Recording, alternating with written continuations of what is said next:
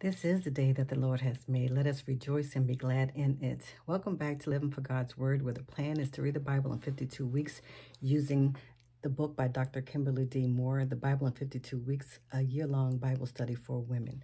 If this is your first time coming across my channel, I welcome you, and I am so grateful to God to have you come through this way.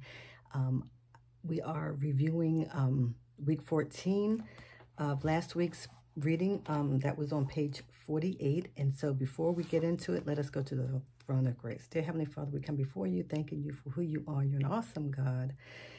You are the God of promises, oh God. You are faithful to your promises, and let us use our faith that you have given us, just a faith of a mustard seed, Lord God, that we will trust what you say. In the name of Jesus, amen. Amen. So this past week, the title of the reading plan was I Am a Winner. And we read Joshua 17. We picked up and we went all the way through Judges chapter 10. So this week, Dr. Moore focuses on Judges 7 through 10. And the story that we reviewed this past week was about Gideon and the victory over the Midianites and God's promises. Oh God, this is an awesome story. So page 49 of the book, Dr. Moore gives us a background about the competitiveness of football, basketball, and baseball seasons. And I will not read all of it, but I will skip down to the second paragraph, and I'll read this. In the book of Judges, we find an account of how God gave Gideon victory over his enemy. In Judges 6, Israel had become rebellious, and God allowed the nation of Midian to take dominion over them. Gideon didn't think that he had what it took to accomplish the assignment. His tribe was the weakest of the bunch, and there was no way they'd be able to take on the Midianites. That was in his mind. We do that to this day, right? So Gideon asked God for a sign, and God gave it to him. In fact, God gave him several signs to prove that he was with him, because Gideon was like a lot of us.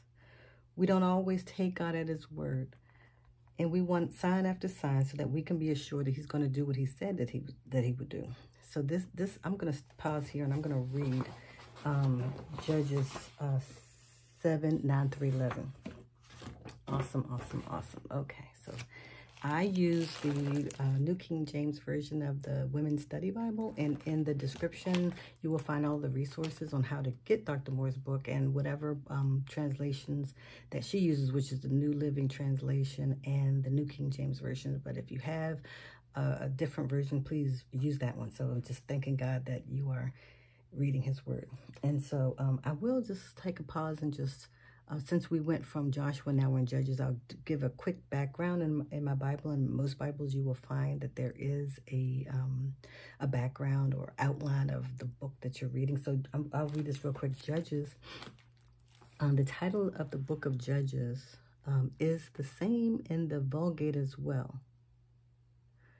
The book introduces the military leaders known as judges, whom God raised up to deliver Israel from oppression. Divinely appointed and empowered, they did not rule by heredity. The author, although containing no explicit claim to authorship, traditionally the book of Judges has been ascribed to Samuel. Okay, so the background, the setting. During this time of decadence and weakness in the Egyptian, Hittite, and Assyrian empires, a vacuum of power existed. In Canaan, Israel was a tiny, emerging nation, actually still a league of tribes. Canaan, an extremely important land at the crossroads of three empires, was inhabited by an incredible mix of peoples and religions. It was regarded as the linking highway of the ancient world. The book of Judges records the history of Israel from Joshua's death to Samuel's leadership and the beginning of the monarchy around 1050 BC, before Christ. If the terms of all the judges were added together, the total span of time recorded in the book of Judges would exceed 400 years, presenting a chronological difficulty. A solution to this challenge lies in the observation that most likely the judges were local deliverers whose terms overlapped, except for some, like Deborah, who were national leaders. The purpose of the book of Judges describes the history of Israel from a theological, spiritual viewpoint. The book records one of the darkest periods in Israel's history. The history is recorded honestly, with no apparent attempts to gloss over the repeated failures of God's people. I'll stop there. But so this was a great background. So I'm going to now jump into Joshua 7, verse 9 through 11. It happened on the same night that the Lord said to him, "Arise, go down against the camp, for I have delivered it into your hand." He told him that. "But if you are afraid to go down to the camp with Purah, your servant, and you shall hear what they say. And afterward, your hands will be strengthened to go down against the camp." Then he went down with Purah, his servant, to the outpost of the armed men who were in the camp. So he was obedient. He was obedient. So now I'll go back to Dr. Moore's commentary on page 49. And so she goes on to say that when Gideon was finally convinced, he brought an army of 32,000. Now these are numbers, 32,000 men to battle the Midianites. But God had him send all but 300, saying he would provide victory. Yes, God kept his promise. With just 300 men, Gideon was victorious over the Midianites. Hallelujah. Sometimes you just have to stand on what God says alone. That is what we call faith. You just stand on what he says. Oh my God, thank you, Jesus. Hebrews 11:1, which is one of my favorite scriptures. Faith is the substance of things hoped for and the evidence of things not seen. Meditate on that. When you don't have the evidence, you have to trust what he says, even if it doesn't make sense. If God has already called you a winner, you are a winner. If God has said you are a success, then you are a success. You don't need a sign or a secret code. You just need the faith. So I'm not going to finish the bottom of 49, but basically this is about just trusting God, just trusting him. It's so much easier said than done, but if we just put our trust in him, just put our trust. I'm thinking about our former pastor who passed away a couple of years ago, and he would always say, put your trust in him. And he would just say that, and you sometimes you just have to just grow into that. So you hear that all the time, just put your trust in him, but a lot of times you don't really know what that means until you're faced with a circumstance.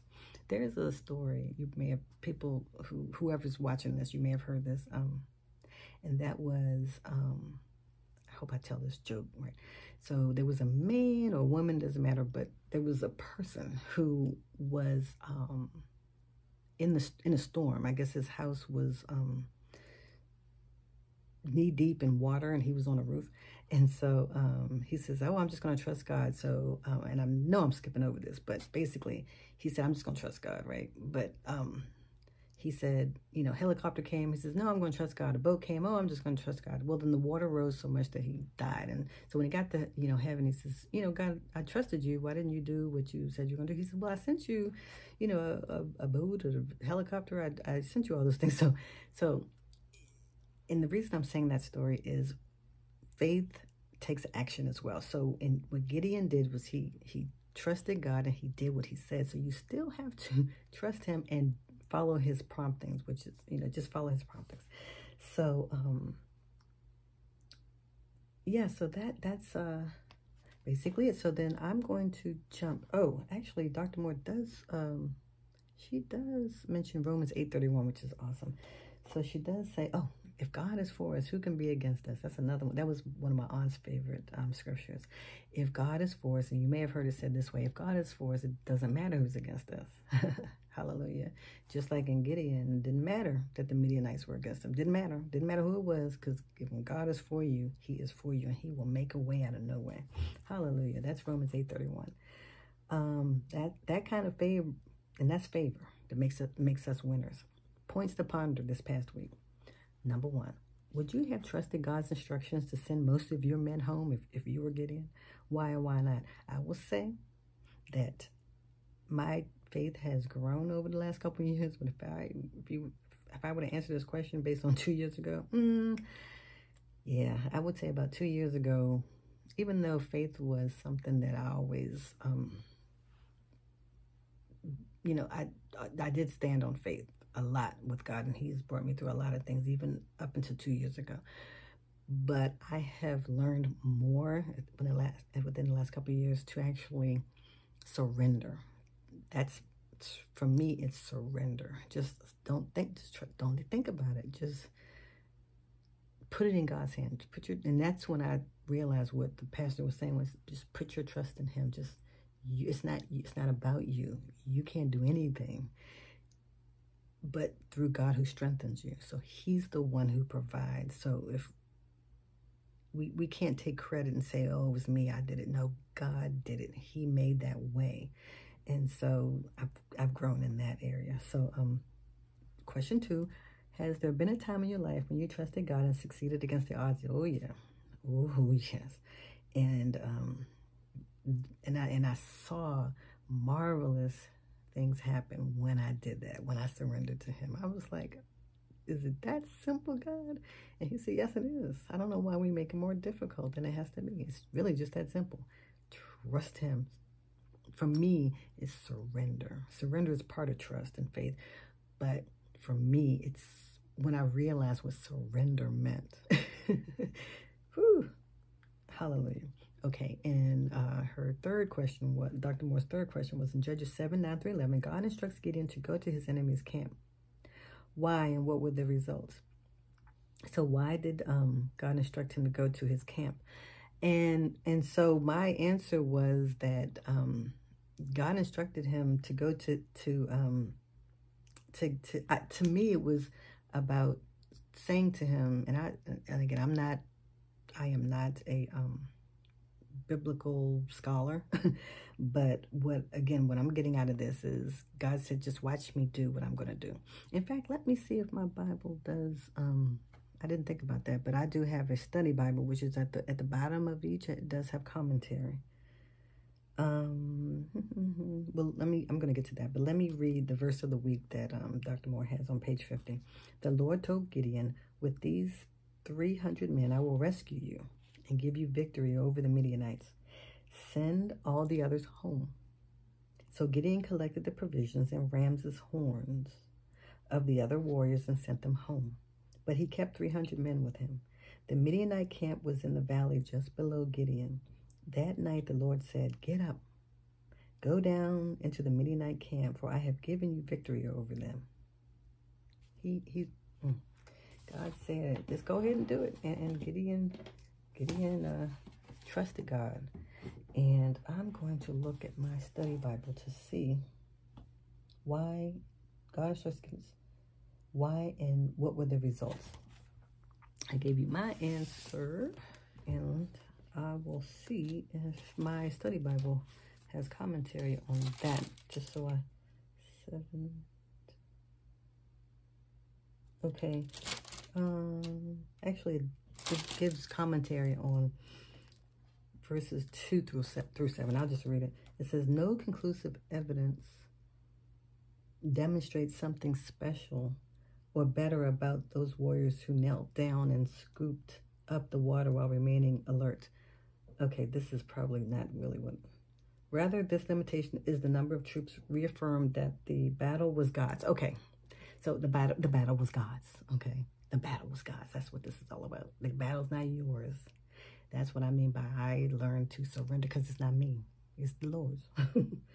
God's power, not human power, would destroy the enemies of his people. Just put your trust in him. That's all we have to do is try it. Just try it and you will see. Just give the Lord a try. Whew, hallelujah. So thank you for listening, and I will I will list the readings for the week starting tomorrow, which is week 15, and it's titled Trust His Track Record. It's on page 51 of Dr. Moore's book.